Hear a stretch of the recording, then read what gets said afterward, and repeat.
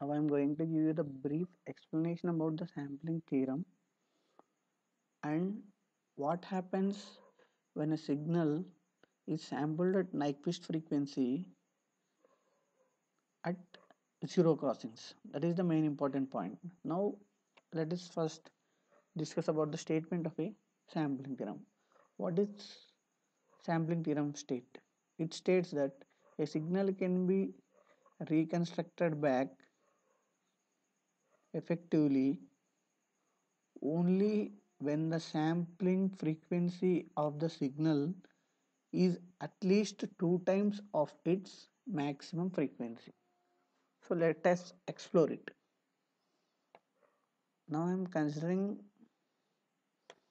some signal in the frequency domain. That is, let's say some signal have the frequency spectrum like this. Frequency spectrum like this. This is in frequency domain. Now I am sampling this signal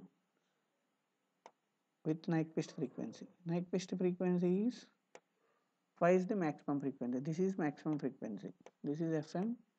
Let's say maximum frequency of the signal is FM and this is FM. And what happens to the frequency spectrum of the sample signal? The frequency of spectrum of the sample signal will be like this.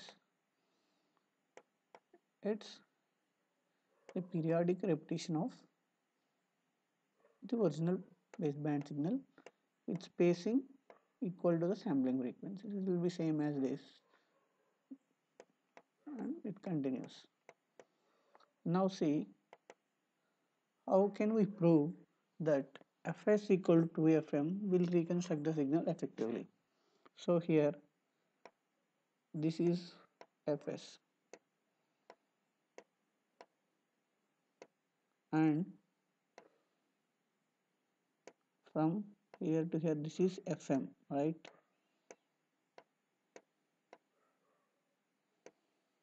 And this distance is also Fm.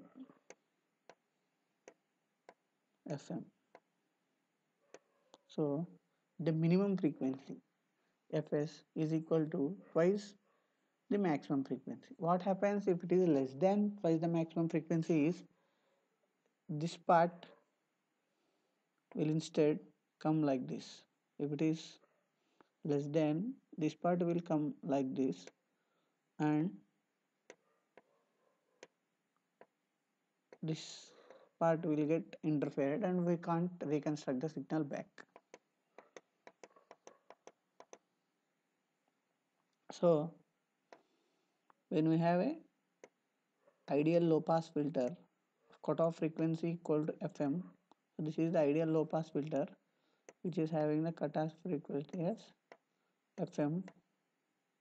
When we pass this sample signal through this low pass filter, the output will be only this part, right? Only this part. Rest all will be zero. This part is nothing but the original signal. So this is the way we can reconstruct the original signal. Now let us see what happens if the signal is sampled exactly with Nyquist frequency. Let's explore this fact in time domain. This is time domain axis, time axis. And now I'm considering some sinusoid of some frequency, I don't know, and some frequency like this, and this is the amplitude of the signal.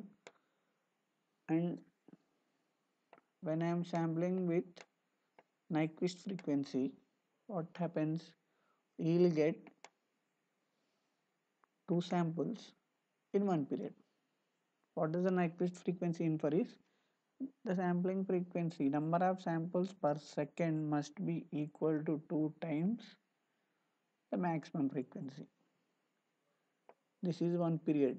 So it means we should have two samples in one period.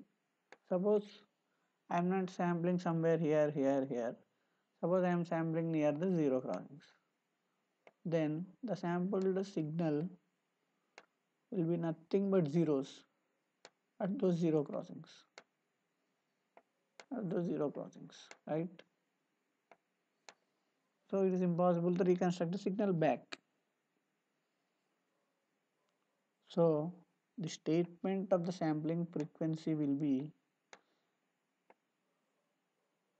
sampling theorem states that the sampling frequency should be preferably greater than twice the maximum frequency.